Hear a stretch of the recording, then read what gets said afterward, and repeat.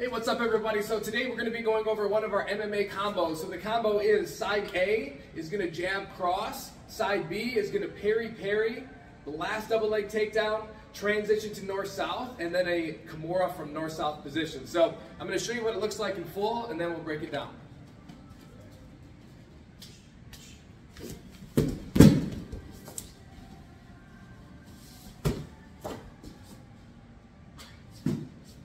Okay, so as partner A is punching, we're using our parry defense. So I'm just taking my hand, pushing his hand away.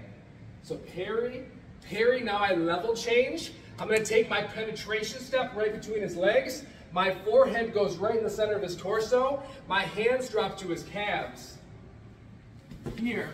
Once we get to here, I'm going to spin to north-south position. Okay, we'll back up a little bit. Okay.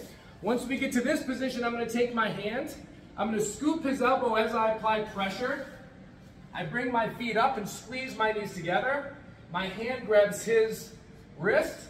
My other hand grabs my wrist. I'm squeezing my knees and my ankles together. I pin his elbow to my chest. I use my torso to push his hand away from his head. Okay? So just one more time quick. So here we go. Parry, parry, level change. Double leg, here, you spin to north-south, and with the Kimura.